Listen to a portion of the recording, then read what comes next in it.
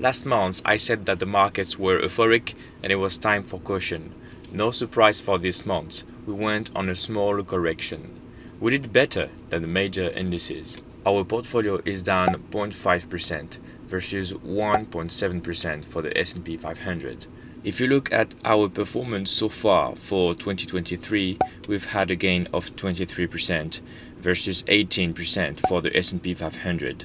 My goal is to beat the S&P 500 by a few percentage every year, so that's good news. At the beginning of the month, we've had a correction to let the markets breathe, which is really healthy in a bull market. And in the second part of the month, everything went up again and the hype about AI continued.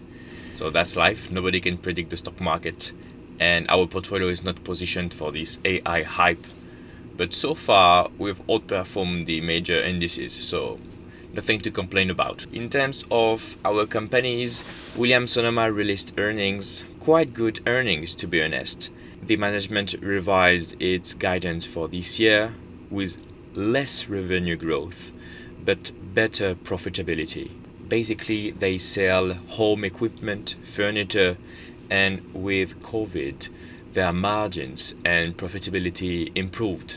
And everybody expects their margins to go down in a normalized environment. And Williams-Sonoma management said, no, we will keep the high margins, we will keep the high profitability, you have to trust us. And so far so good, it's our second largest position and nothing to worry about. We've had some good earnings from Chinese companies, Alibaba, Tencent, Baidu, all these tech companies that are going back to growth mode and growing their revenue, which is very good news. China is still struggling to get their recovery back, but the big tech companies are recovering, so nice. Also, Brookfield Management released good earnings, but all these earnings are not important because what has driven the stock market this month is Nvidia and their earnings, which were quite incredible.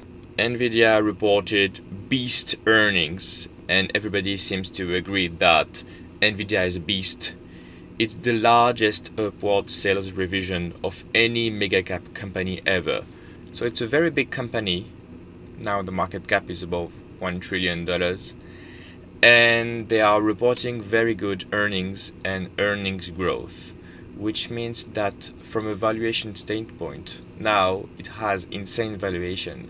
But with all these projections about tremendous earnings growth, profitability, the valuation may not be excessive.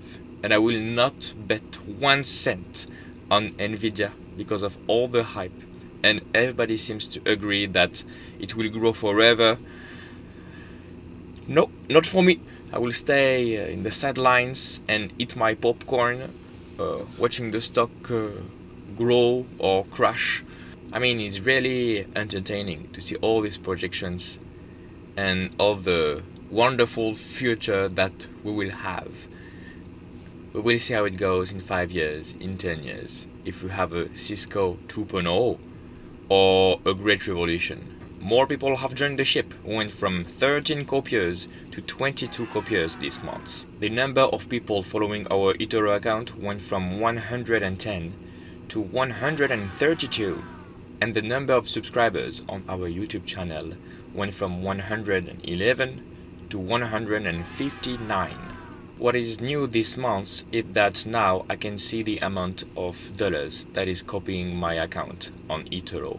And so far we have $25,000 in asset under copy. So that's good, that's a good development of our eToro account, and I'm quite happy with the results. So far so good. And if you want to copy this portfolio, you can check out the description below and register on eToro.